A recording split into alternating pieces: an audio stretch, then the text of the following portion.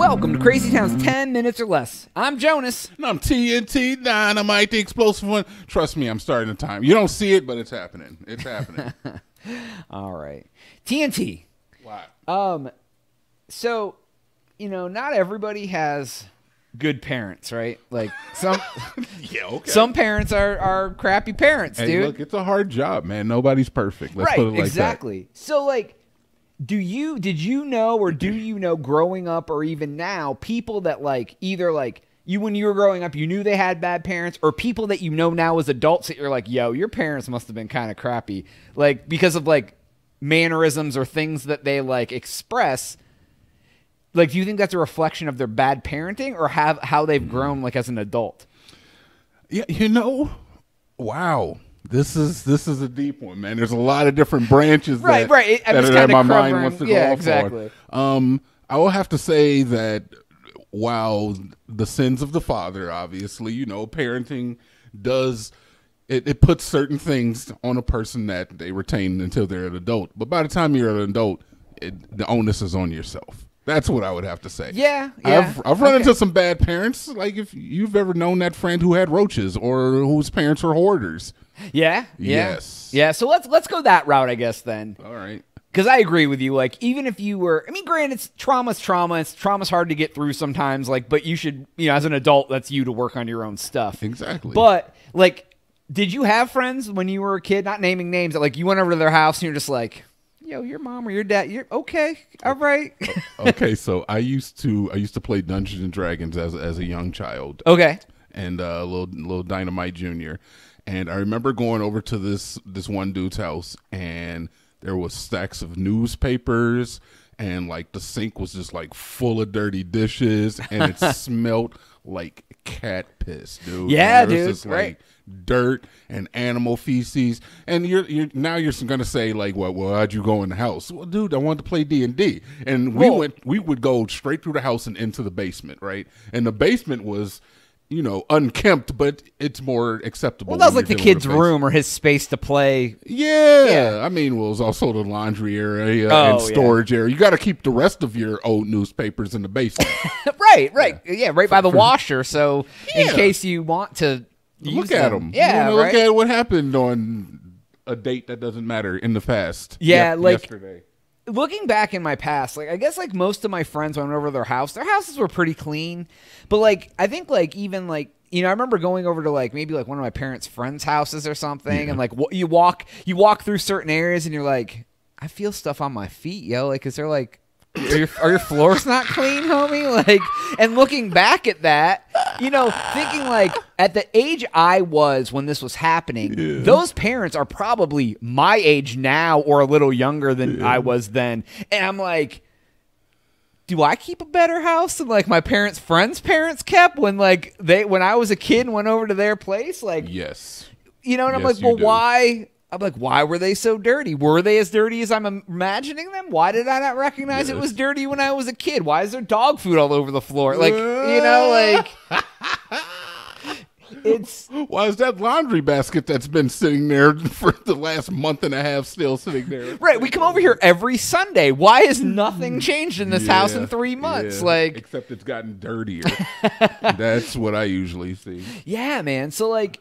Yeah, so I don't know, man. Like a lot of kids that come out of that type of lifestyle, you would think that either they would become like clean freaks or they would be like a twice as bad. Yeah, manifestation. Because they get whatever they think, oh, this is normal, and then they can let it get worse. Because I think like every kid, when they get their first opportunity to be on their own, is kind of messy. Because like you don't have like, I think we don't realize how much like our mom or dad cleans up after us and stuff. Like granted, like not everyone's parents do that, but I feel like it's easier sometimes for like your mom or your dad, whoever you live with, to just pick up your dirty dishes than make you come out and get them every single time or whatever. But when you have no one doing that for you, I had to come and get mine.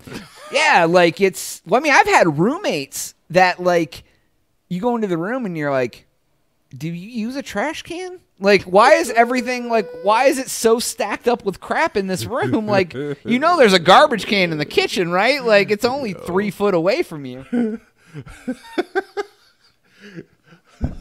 We all know. We know the guy I'm thinking of. Hamburglar? Yeah, dude. Oh, yeah, dude. Ridiculous how bad you can keep that room. Did you ever have that friend who would just like curse his mom out?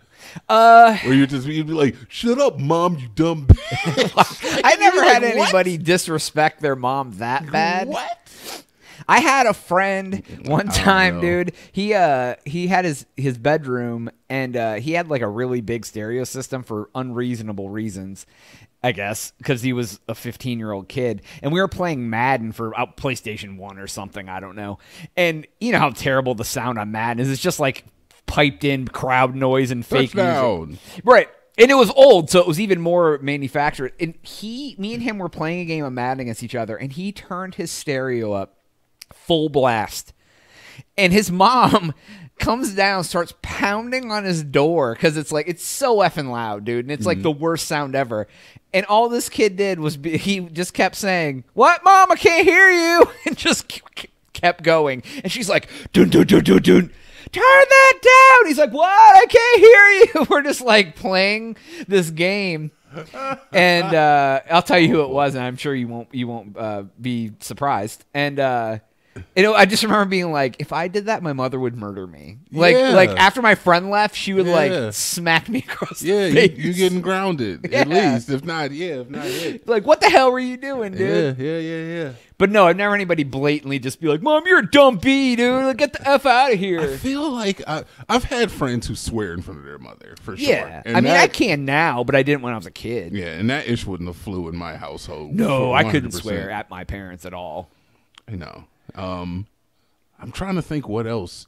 Have you ever had I know you didn't. All right. Okay. But have you ever have your parents catch you doing the dirty dozens with a young female? Oh, when you were also a young male, of course. No, because I didn't really have chicks over at my house. Yeah. Like a lot when I was like living with like my parents, I just would like do whatever. So, but no, like, no, I never had my mom walk in on anything. Or you never had your friends any of your friends do that.